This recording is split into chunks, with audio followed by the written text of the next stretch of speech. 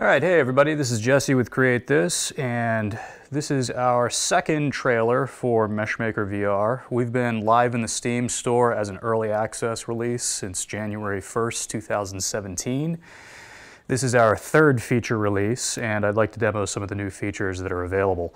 So, first things first, we have new menus here on the controller. So we've got Tools Show and Settings Show. This is our settings menu, and we've got snapping on off.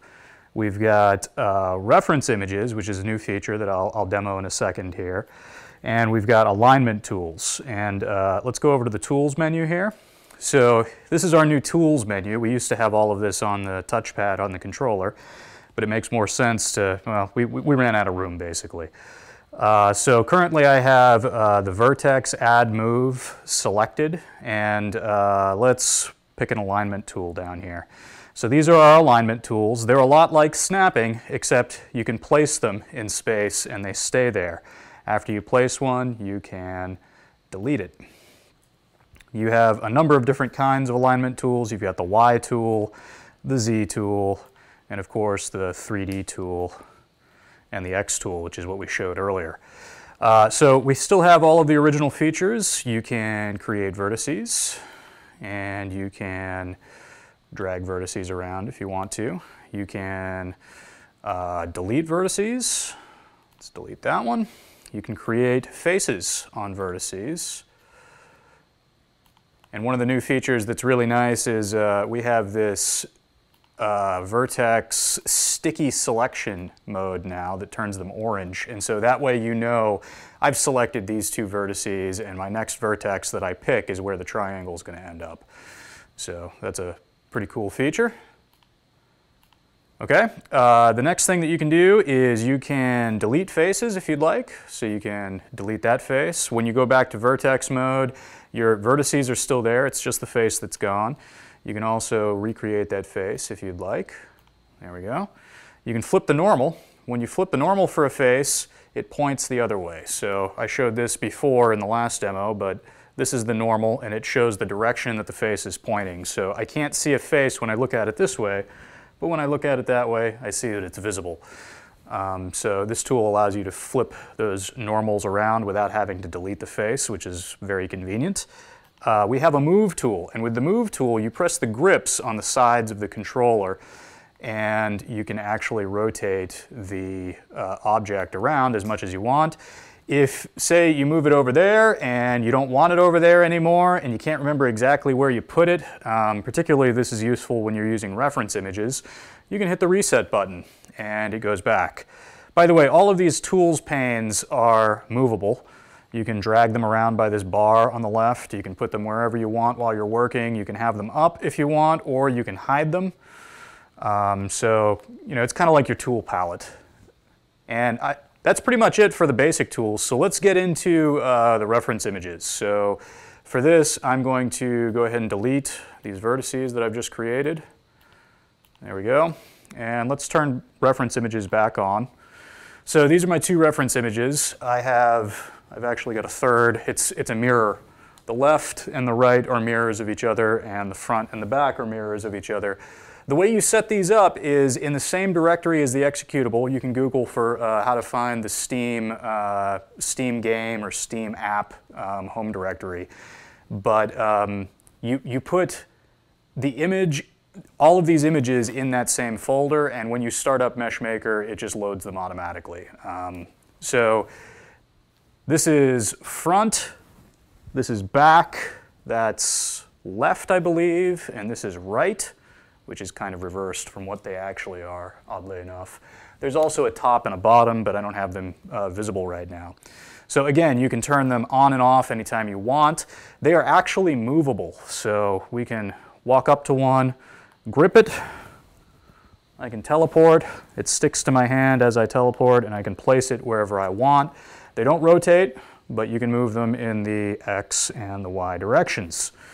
Actually, that might be the X and the Z directions. Anyway, you can do the same thing with this one on the right, and we're just going to put these kind of close to each other. And I'll show you, one hypothetical way that you could maybe use these and set them up.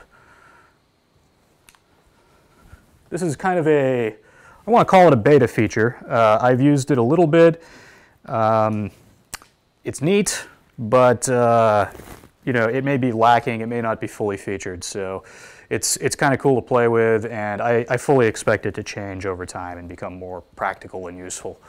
All right, so say you've got this image over here, and you want to line up this image over here with it. Well, the way I would do that is I would take a Z reference line, and I would place my reference line right there where the corner is, and maybe right there where the corner is. And it doesn't have to be perfect, and also on the inside of that line right there. So I'm just placing these reference lines in accordance with this image over here. And then what I can do is I can hide my tools window, and I can turn off the reference lines so they don't annoy me. What I can do is I can drag this image over here over until it's approximately in the correct spot. Now that works pretty well. Let's see if the rear part of the image lines up. It probably doesn't. Z line. We'll place this right. You want to do it on the one that you started with, so we'll do it on this one over here. We'll place two of these. Right there and right there. And again, I'm just eyeballing those. So you can see that on this side, let's turn that off. Go back to vertex mode. Oops. Let's delete that reference line. There we go. Go back to vertex mode. Okay, so you can see on this side that they line up pretty well with the corners. But on this side, it doesn't line up quite so well. So what you can do is you can grab this with one hand and grab it with the other hand, and you can resize it if you'd like. But that becomes difficult, especially if you have a larger image, because it's kind of difficult to track on the left and on the right at the same time where the lines are. So perhaps an easier way to deal with this is to put what I call an anchor in the image. And you do that by just clicking the trigger on the image in the spot that you want to anchor, and it creates an anchor. And then you can reach out with a single controller and you can drag the other end until it lines up with where you want. And that actually resizes the image. And then when you want to get rid of the anchor, you just get rid of it. So that's pretty much it. That's the basics of using the reference image system. And then you can see how, having done that, we can place vertices, etc., etc. So let's just flesh this out just a little bit here. Oop, I placed a vertex by accident. I'll delete that in a second. So let's see, on this front image, the top of the table is probably like right about there. Should be in line with this line here. Put it right about there. And, well, that might not be right. No, that's too low. Oops.